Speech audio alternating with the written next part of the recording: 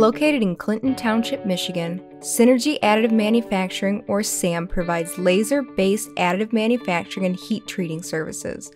Our laser heat treating services offer superior and cost-effective alternative to induction or flame hardening processes.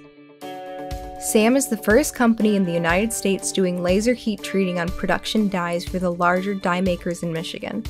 We can heat treat most common tool and die materials like D6510, 0050A, 4140, and others. The hardness on the materials typically reach their theoretical maximum limit.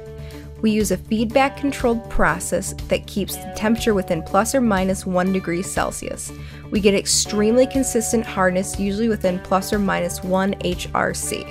Synergy Additive Manufacturing's parent company, Synergy Prototype Stamping, has an extensive tool and die background and is capable of producing 1 piece to 10,000 pieces or more in case of supporting production. That experience allows us to be very good at processing different tool and die applications for the laser heat treating and laser additive manufacturing, and we believe that's a big advantage for our customers. SAM has a track record of laser heat treating dies of different sizes and materials. Our process is ideal not just for large stamping dies, but to heat treat any parts where distortion is a critical factor.